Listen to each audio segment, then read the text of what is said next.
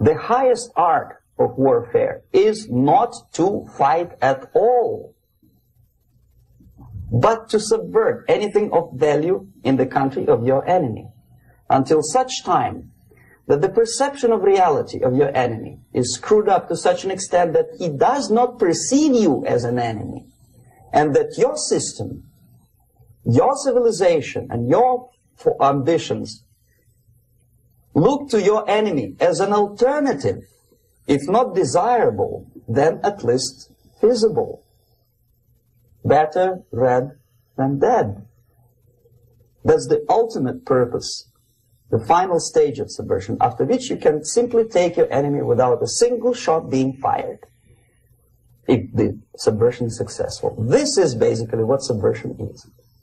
The basics of subversion is being taught to every student of KGB school in USSR and to officers of military academies.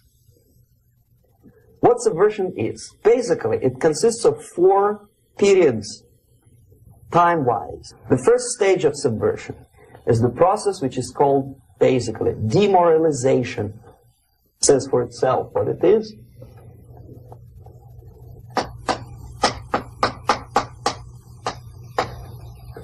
It takes from, say, 15 to 20 years to demoralize a society. Why 15 or 20 years? This is the time sufficient to educate one generation of students or children. One generation, one lifetime span of a person, a human being, which is dedicated to study, to shaping up the outlook, ideology, personality.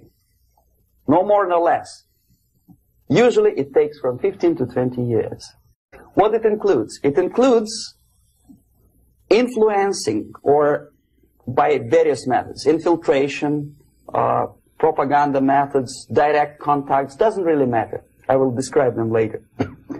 Of various areas where public opinion is formulated or shaped. On the stage of demoralization, obviously there are tendencies in each society, in each country, which are going to opposite direction from the basic moral values and principles. To take advantage of these movements, to capitalize on them, is the main purpose of the originator of subversion.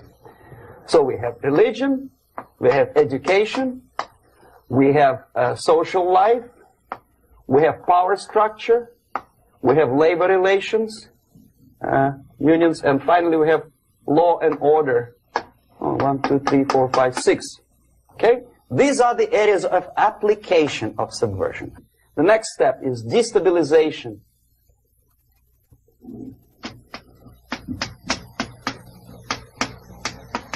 Again, this word says for itself what it is. To destabilize all the relations, all the accepted institutions and organizations in a country of your enemy.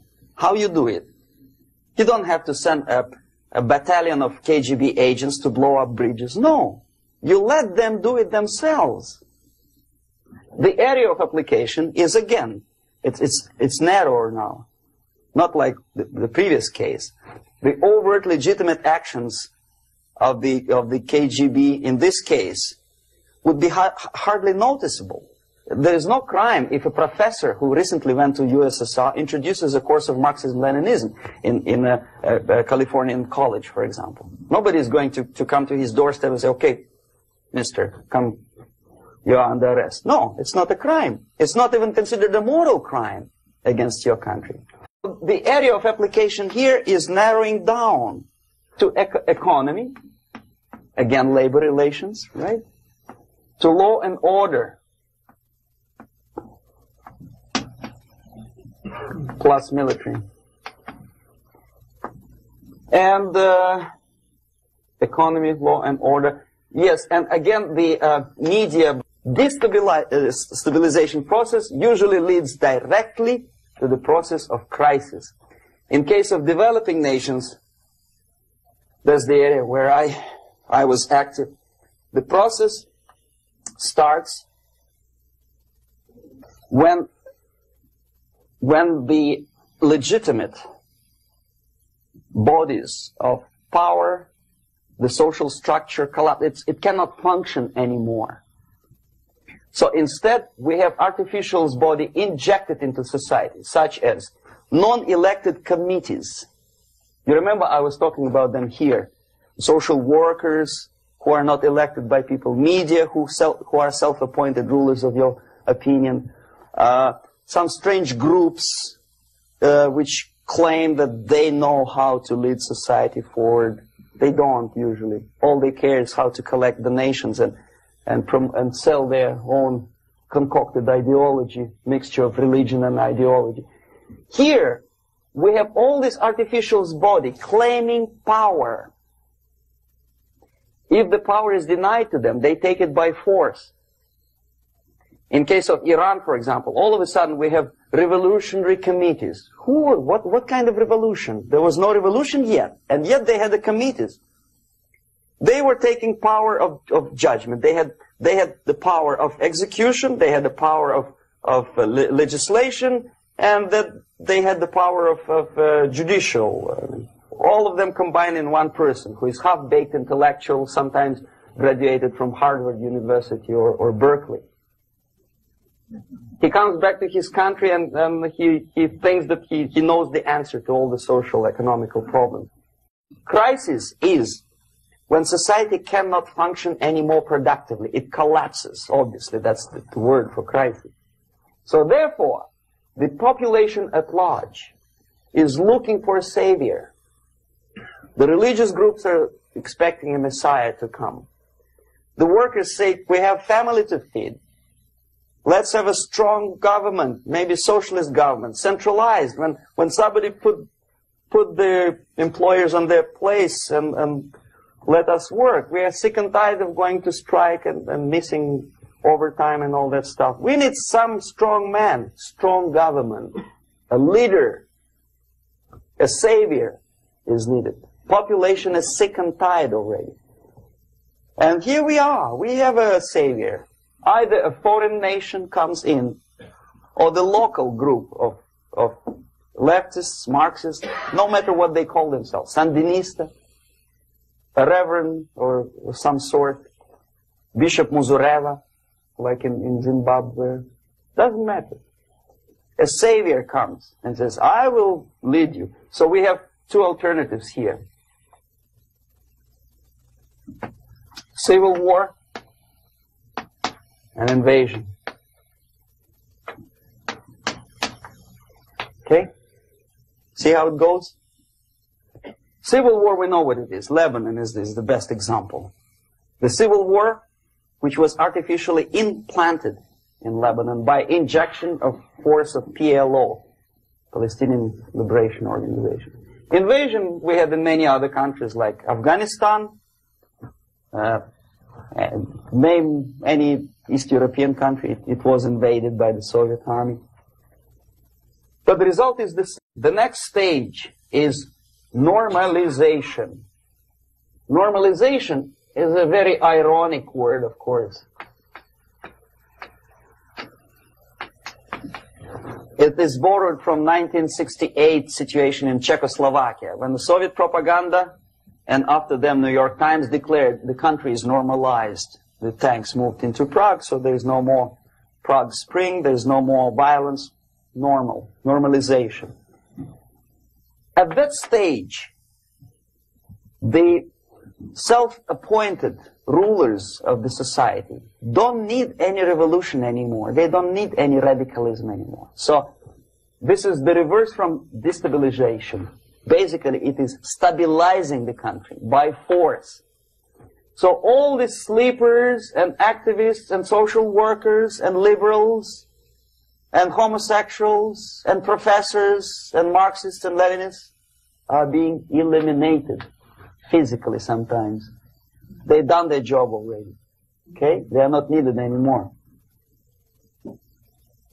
The new rulers need stability to exploit the nation, to exploit the country, to take advantages of the victory. Okay? So no more revolutionaries, please. And that's exactly what happens in a number of countries. You remember Bangladesh? This is the crisis in which I was instrumental. First they had Mujibur Rahman. In 1971, he was the leader of People's Party, Awami League, with mustache like Stalin. He was in Russia many times. In 5 years, he was shot by his former colleagues, Marxists. He fulfilled his function. In Afghanistan, it happened 3 times. First there was Taraki, then there was Amin, now there's Babrak Karmal. They killed each other successively, one after another. The moment he fulfills his duty, the first one demoralized country, the second destabilized, the third one brought it to crisis. Goodbye, comrades. Babrak Karmal comes from Moscow and put into the seat of power. Same thing happened in Grenada recently. Maurice Bishop, Marxist, was killed by Austin, what's his name, General something, who was also a Marxist. Right? So no more revolutions, please. Normalization now. From now on, no more strikes, no more homosexuals, no more women lib, no more kid lib, no more lib, period. A good, solid, democratic, proletarian freedom. That's it.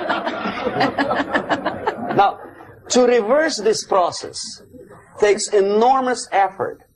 When today, United States had to invade Grenada to reverse the process of subversion. Some people say, boy, this is not good, it's not kosher to invade the beautiful country, island of Grenada. Well, why didn't you stop the process here, when Grenada was just approached by leftists? Why not to prevent Maurice Bishop to come in power in the first place? Did Grenadians want him? Very questionable. They didn't know who was Maurice Bishop in the first place. He came to power by coup d'etat himself. Okay? No, we let the situation develop further and further and further until the crisis and normalization very soon. And then the United States decided to invade country, discovering that the country was absolutely a military base for the Soviet Union. Of course it's a drastic measure. Of course it's a pity that Marine Corps had to lose, what, 17 lives. Very bad. Why not to stop the process before it comes to crisis? Oh, no, intellectuals will not let you. It's interference into domestic affairs. They are very careful not to let American administration to interfere in domestic affairs of Latin American countries. They don't mind Soviet Union interfere in these affairs.